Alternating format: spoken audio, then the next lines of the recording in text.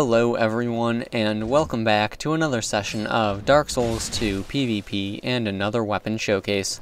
This time I am using the Archdrake Mace, which is a very interesting weapon. This is one of two Great Hammer class weapons that actually has the halberd moveset, and despite all of the horrible things I've heard about this weapon with how its damage output sucks and how it's a horrible weapon and blah blah blah, I actually had a really good time with this thing and found it to be very good.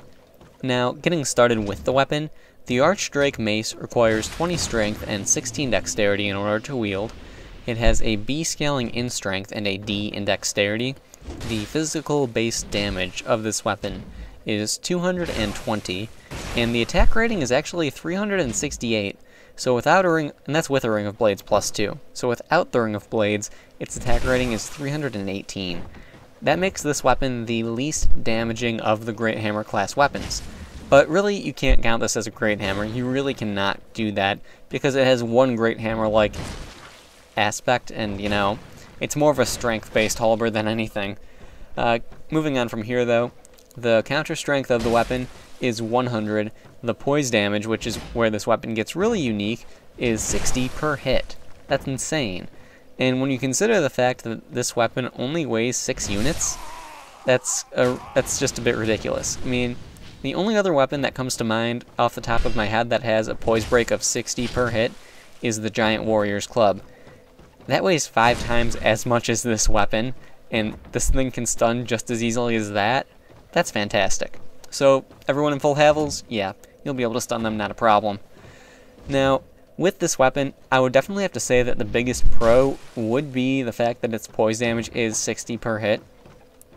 Other pros of the weapon, I would have to say, would be the fact that it does have the halberd moveset, which is a fantastic moveset, it really is.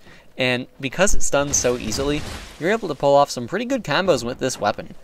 One of the combos that I'm finding that I like the most with it is when two-handing the weapon, just go R1, R1, R2. Simple. Works well, it stuns incredibly easily, and it does a solid amount of damage.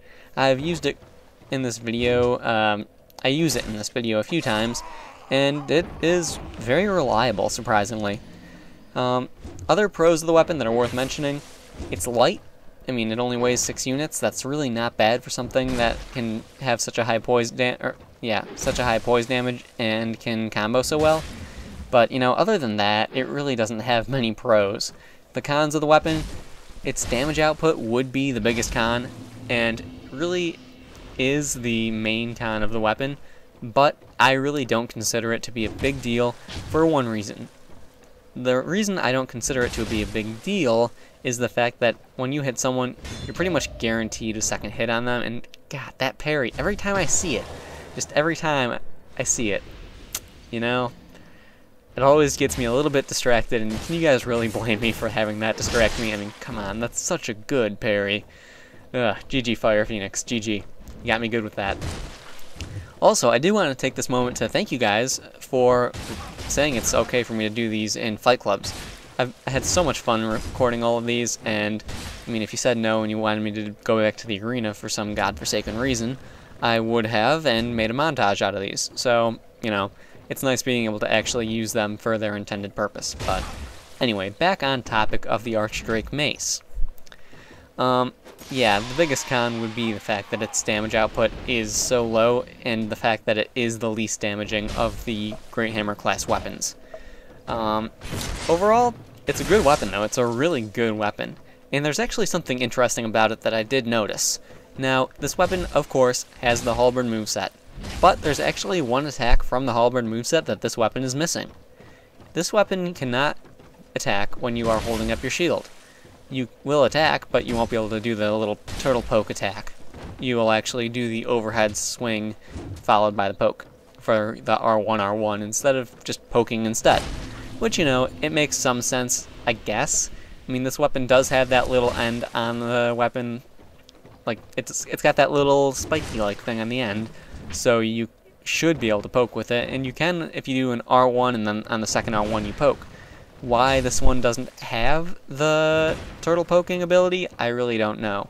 Now, it does have the exact same moveset as the Drake Keeper's War Pick, And based on the design of that weapon, the fact that it doesn't have a turtle poke makes sense.